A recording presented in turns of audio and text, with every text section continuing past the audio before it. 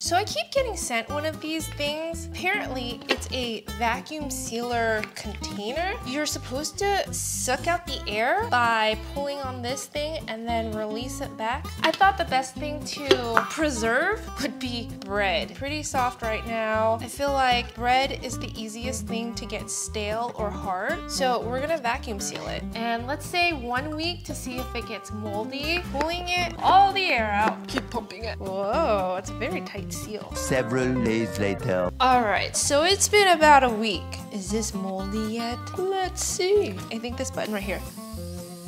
Did you guys just hear all of the air come out? Whoa. Oh! Okay, it has a very yeasty smell. So I don't think that taking the air out really did anything because there's mold. 5 out of 10.